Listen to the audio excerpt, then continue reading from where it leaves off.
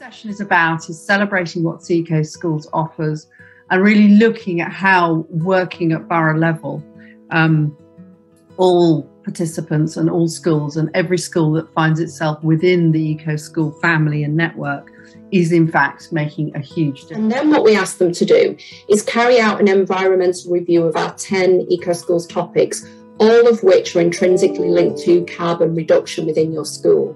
We've installed solar panels, big investment, but down the line, it will start to pay for itself. It will cancel out the installation costs at a certain point in the renewable energy savings that we're making in terms of costs. But it's a big outlay in the first place. So that's like an example of a real investor-save approach. Councils need to not only get behind the Eco Schools agenda, but they also need to support schools in becoming sustainable in procurement. 1 to 5, and I often describe a school as being like a small city facing very similar challenges, just in a more compact area.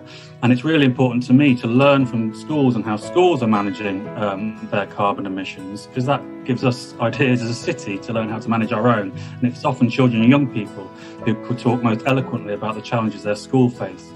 And here you can see, as we've moved forward over recent years, the number of schools we've been able not only to encourage to join the programme, but then to move on to that mark of quality, that green flag, that really supports schools, not only in terms of their environmental credentials, but I think it really helps to raise the bar in terms of how schools feel, who they are, and to make schools much better places to be in, to work in, and to succeed in. So one of the areas that I've mentioned is around our capital programme, and recently we'we've received just over £24 million of funding to deliver carbon reduction in our schools. So things like solar panels, LEDs, air source heat pumps. We've increase the number of our schools and trusts that are declaring climate emergencies, because we find by doing that, not only is it supporting the Eco School programme, but it raises that profile with governors, with senior leadership in schools. We've got over 75 teachers and governors in Leicester who are now carbon literacy trained, which is over 50 schools. So that's about half our school daily funded project work that we're doing at the moment. We have a target of 2,000 tonnes of carbon to be saved through our schools programme, which is within our local authority schools specifically, of around 2,000 tonnes. So it's very much about monitoring the impact that we do, not only through changes in behaviour and attitudes, but actual real sort of carbon savings that we're using to monitor. Just thinking about 39% of young people actively considering not having children, the implications of that for society are colossal. And if you've got that going on in classes up and down the country, that's going to come out somewhere and somehow, not necessarily in a positive way. Addressing it, therefore, has to be serious and comprehensive in schools and in society at large. Very important to lead from the top. Heads are absolutely crucial to drive it.